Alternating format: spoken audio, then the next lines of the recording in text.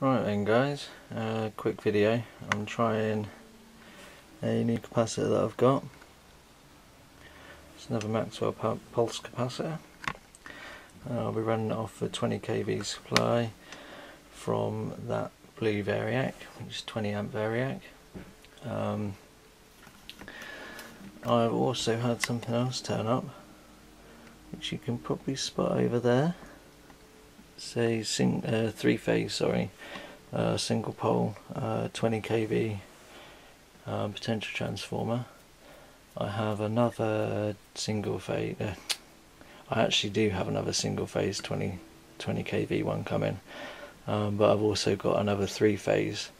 Now the three-phase one, if you know how they work, I'm not going to go into it because I'm not going to be telling everyone how they work, because you can pick one of these up quite easily. They're pretty expensive, but you can pick them up quite easy.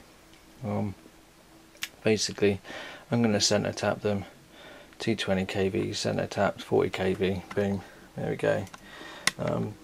I just wanted to answer a couple of questions, because believe it or not, I get asked quite a few questions. I get asked quite a few questions about my painkillers.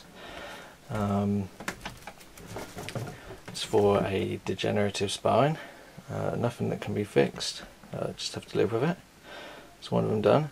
The reason I don't have a channel intro to all of my videos, this might sound harsh, but believe it or not guys, I don't do these videos to get subscribers. I don't do these videos particularly for my subscribers. It's not quite true. It's hard to explain.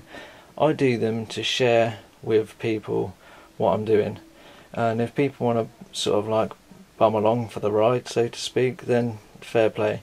But I also get asked the same another question, which is, why don't I edit any videos anymore? Well, as I say guys, I'm not being rude when I say this. It's nice to have subscribers. I found friends, I talk with people, but I'm not interested in doing stuff for other people. This is my hobby. I want to share it with people, and if people want to see it, that's great.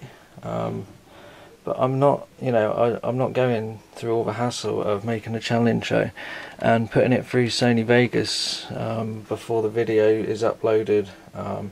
It's too much hassle guys, and as I say, I'm not being rude when I say it, but I don't do this for subscribers. I do this for myself. Some people might find that a bit harsh, but it's just me doing my experiments, and a lot of people actually record their experiments so that if things go wrong, if things go well, they can look over them and sort of see what happened when it failed, what happened when it failed, and all things like that. Well, this is kind of how it is, but I'm just allowing everyone else to sort of watch and join in. So what I'm going to do then is I'm going to pick up my chicken stick. Now remember guys, if you're playing with capacitors, these are deadly. It's a 35 kV pulse capacitor, obviously very dangerous. I don't suggest you guys playing with them unless you know exactly what you're doing. So I'm going to go ahead and move over here. I'm going to plug the variac in. I've got a chicken stick which isn't massively long, but it's a good foot long away from my hand. I don't plan on drawing these arcs very big, so I'll plug the variac in and turn her on.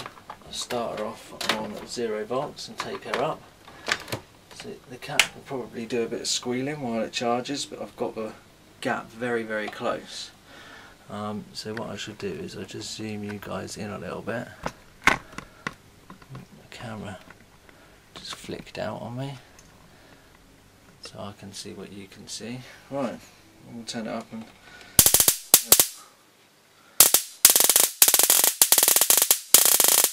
is about 100 volts.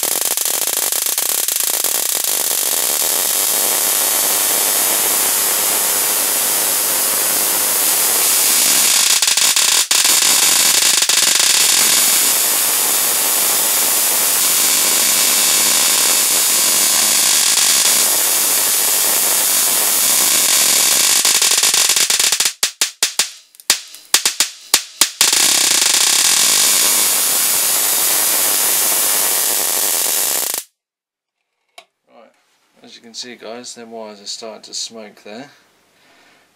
Now as with all things, DC power supply. First thing I am going to do is switch off the variac, unplug the variac, but this will no doubt still have charge in it. Maybe only sound sort of quite small, but also DC power supply still have charge. Obviously, because it's in parallel, when I take the charge out of this, it will more than likely take the charge out of the power supply caps as well. But you can't be guaranteed, and I'll let this cool down now because these wires are hot, but once they've cooled down, this wire will be going to that side and screwed to each terminal. So there you go guys, there is another pulse cap. I've got a few more which I haven't actually ever really tested, because I've not actually really had a half decent power supply to run it, except a ZVS, and of course with a ZVS you don't actually know the output, and some of the caps I wouldn't want to blow up. That capacitor there, for its size, is quite small. I've also got this Maxwell capacitor, which is another pulse cap, which if you see the size comparison,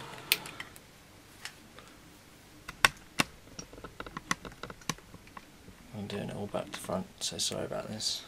There's that one, and then I have another one which up until I got this capacitor I'd never actually heard of the make, but as you can see, that one is even bigger again. The bottoms are in line with each other there. So there's my 3 plastic pulse caps, should we say. They're all oil filled. So yeah, that's about it then guys, and I hope you understand a little bit more about my channel now. As I say, it's no disrespect towards anybody, it's just how it is. I'm really not into making money, I'm really not into making videos when you've got to edit them. I like to see things raw, I like to see people's videos raw as well. It's sort of kind of what makes the difference. I said earlier about this potential transformer, I've had to have Mrs. bring it up here. It's sort of stuck where it is at the moment because I can't actually move it. I will get it up and running off of my big variac over there somewhere, yeah, there. It's under a load of kV meters. There's my little project AC to DC box. It's going to be plugging into this variac in the ports I put in. So there you go guys. I don't know whether I'll make a video with that 20 kV one until I get the other one to match it so that I can do a pair. So anyway, thanks for watching.